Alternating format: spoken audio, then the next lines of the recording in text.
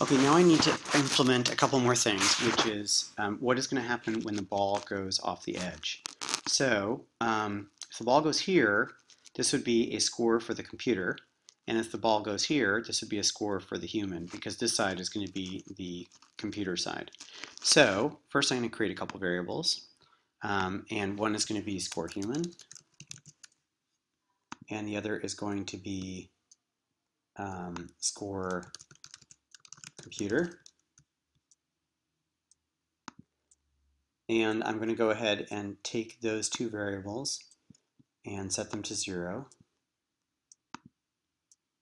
Score human to 0 and score computer to 0 when the game starts.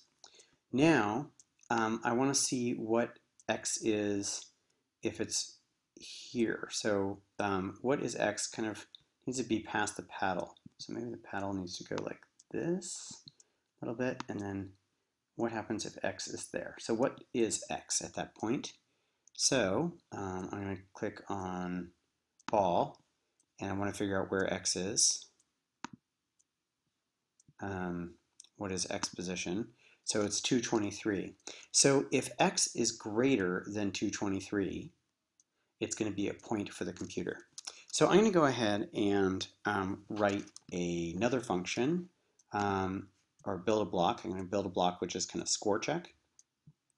Make a block. And this is going to be a motion block. I'll just put all my new blocks in motion. And this is going to be called score check. I'm going to hand the score check the x position of ball. So x position of ball is going to be there. And I'm going to say if the x position of ball is greater than, I think I said 223. If x position of ball is greater than 223,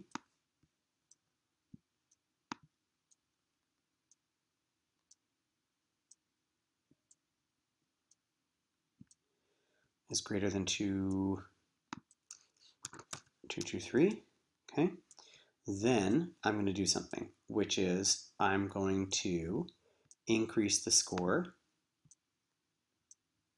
change score computer by 1,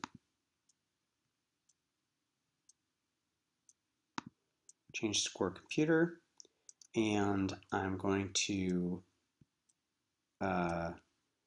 set the ball to 0, 0.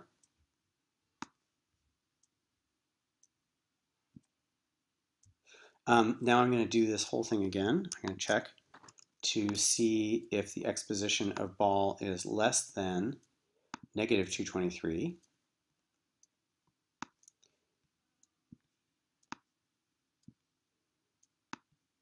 Oops, is less than negative 223. Get rid of this. Then if that happens, that means the ball is all the way over here, and I'm going to change score human by 1 and go to x over x. Okay, so also, oh, I should play a sound. Let's try a sound here, which is, I wonder if I can import some sounds. Import libraries. Ooh, sounds. Good. There's some sounds I can import. And let's see what these sound like. Finger snap. That's pretty good. It's useful.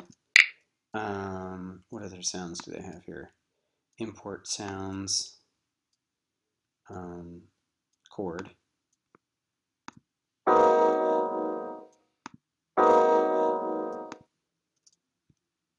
That's a decent score sound. Okay, so what I will do is I will play sound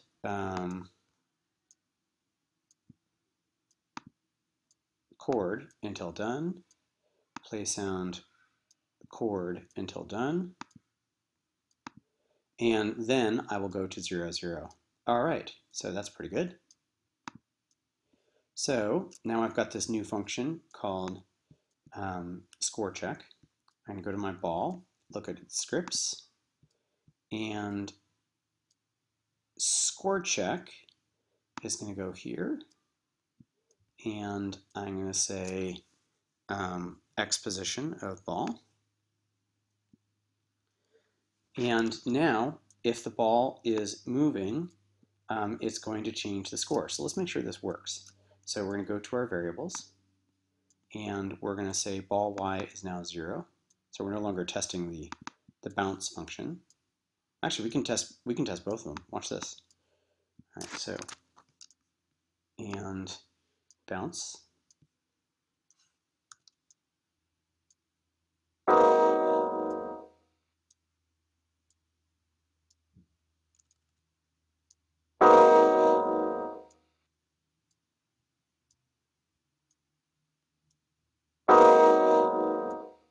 Nice.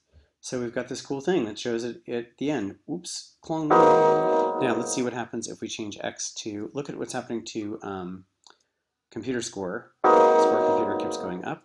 So now let's set ball Y to 4 and ball X to -1. So now the ball goes the other way. I wonder why the ball isn't making any sounds when it's bouncing off the top and the bottom, because we actually had a sound in there.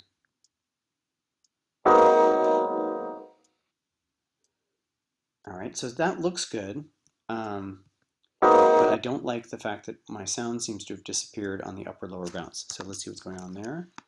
I'm going to edit that. Play note, it's right there.